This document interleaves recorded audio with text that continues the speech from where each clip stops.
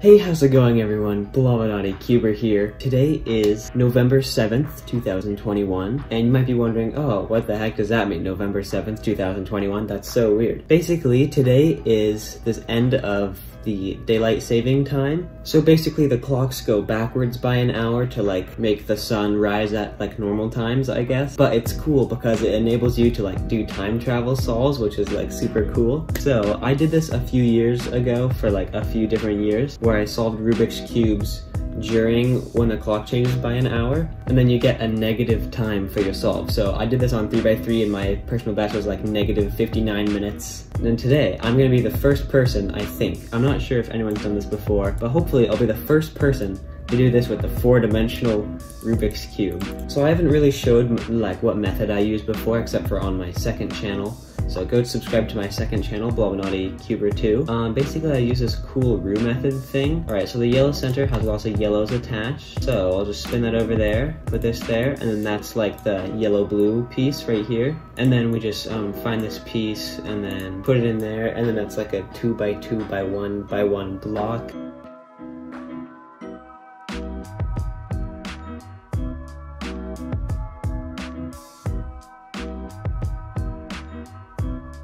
Alright, and then I just insert this last edge here, and you can see in the bottom here I built the yellow-blue cross of the roux first blocks, and then I've built this F12 pair here, so this is the blue, orange, purple, yellow F12 pair. I'm going to slide that onto the blue cell, then we're going to find where it needs to go to be inserted, which is right there, and we'll just insert that with like a normal RU, R'Prime, U'Prime stuff. And now that we have this pair made right here, we can do this really cool trick that's impossible in 3 dimensions. So the blue is up here, this is the blue, yellow, red, purple pair. It needs to go into this slot right here.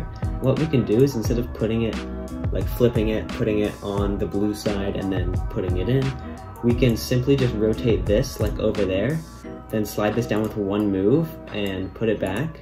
And that's a 3-move insert, so that's super cool.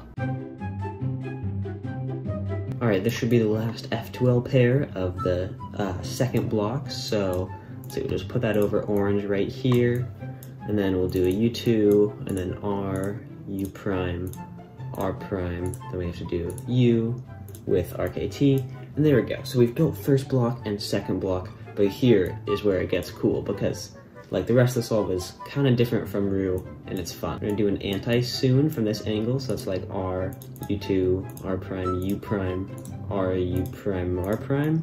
That's gonna get a lot of corners oriented. Now we just have 3 corners left unoriented. Now it should be an anti-soon in the bottom here, so now if we go like this, this, this, yep, that is an anti-soon. So I'll do another anti-soon, but a different one with RKT, which goes like this, R, U2, R'Prime, U'Prime, R, U'Prime, R'Prime. That oriented the corners, so all that was just orienting the corners, okay? Now we still have to permute. Alright, so we're gonna do R2, boom, B2, that's gonna get these green corners for us. I'm gonna put those over there. Then we're solving these green corners on the bottom, so let's see, like that. Alright, so we've solved the bottom layer. Then for the top layer, we have to orient these. And do I know the CLL? I think I do. I think it's just F, and then R, U, R'Prime, U'Prime, and F'Prime. Yeah, but here we have a thing called RKT parity, if you don't know what this is. So basically, like, this top layer is off by a U2. So that's annoying. You have to learn a special 4D alg for that, but it's not too bad. The best one is 9 moves, but I'm stuck using this 11-move one because my brain is big doo-doo. Now that that one's there, we literally just do a U-perm, because why not?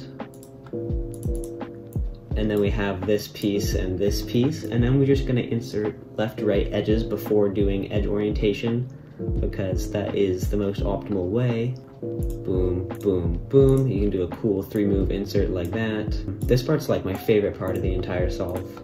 Solving these left-right edges is so fun. So we solved the entire left right now. Now we just need to solve the edges on the right. Alright, so that was the very last LR edge. So now the entire left and the entire right of the cube is solved, and all that's left is the M slice.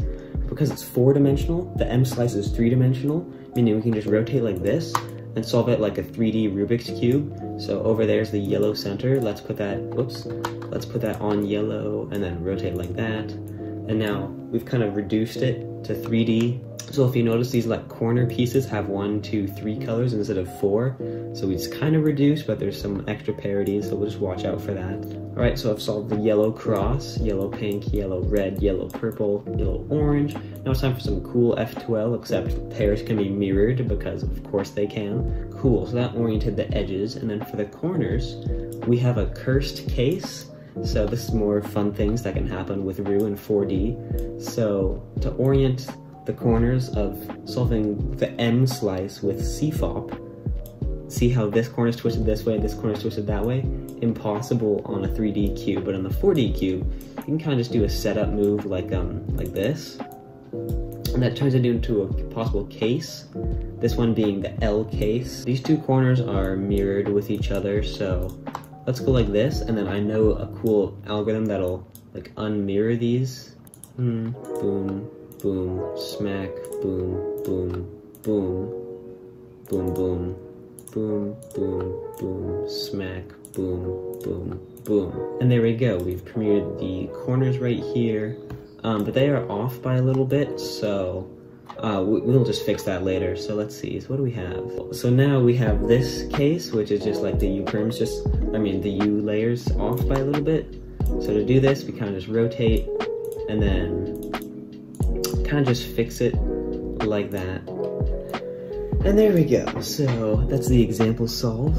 For speed solving, I guess I'd be aiming for like negative 40 minutes-ish. If I get like less than negative 35, I'll be happy. So see you guys then. Okay, it's 1:57 a.m. I'm gonna scramble this at 1:58, so I start at 1:59, and it goes back to 1 a.m. and I'm super awesome. I have my speed running timer up here. You can't really see the time, sorry about that, but just trust me, it's gonna be awesome time travel. Oh, it's 1:58. All right. Okay, I'm super excited. Let's wait for it to turn to 1:59. Okay, it's 1:59. All right, we're going. Okay, so the green, red, and then white, green, red. Where was that? Ah, yes, the time went back to 1 a.m. Awesome. Okay, that's the cross done. Cool. All right, so now F12 pairs with white, green corners. Okay, red, green, pink. All right, that's first block done. Second block. All right, so we need white and blue, purple, blue. Oh my god, the pair is already made. What? Second block done. Okay. CMLL. Okay, and then we just have those two and those two, which is perfectly set up. No way. Okay. R, U2, R2, U prime, R2, U prime, R2, U2, R. Cool. And down. No RKT parity. Yes. Okay. And then just left and right. So, oh shoot, I forgot to end CMLC. Whoops. Okay, that split's gonna be very inaccurate, but whatever. Kind of inefficient, but you know, whatever. It happens. Especially to me. Okay, and now just permute like a 3x3. Yeah, okay.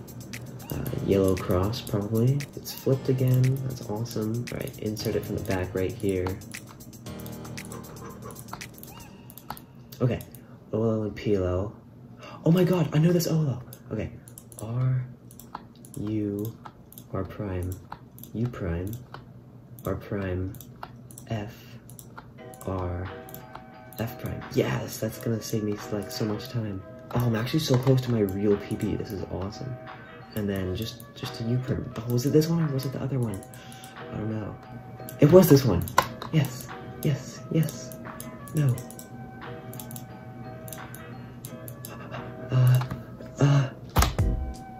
Yes! Yes!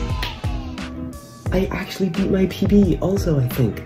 I'm pretty sure my PB was 20 minutes and 24 seconds. And I got 23.72.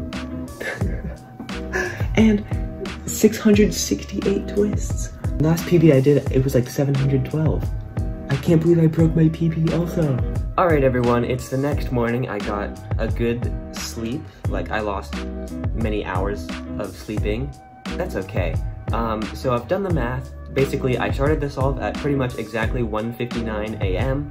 Then my real-time solve was 20 minutes, 23.72 seconds. And that made me end the solve at 1:19, 23.72 a.m.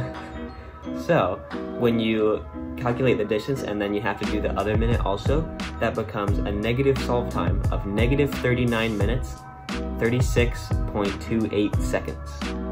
So, I beat my goal of being sub negative 35, so that's good. And I was almost sub negative 40, so that's cool too. And I broke my real-time PB and my speed solving move count PB.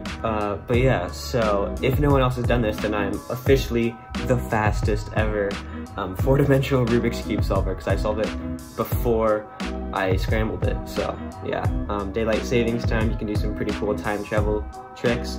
I guess in spring, when we march forward, we set our clocks forwards by an hour. You could do like the fastest hour-long solve if you wanted to, but that feels weird. Why would you want to be like an hour? I don't know. But yeah, thanks for watching guys, and I'll see you in the next video.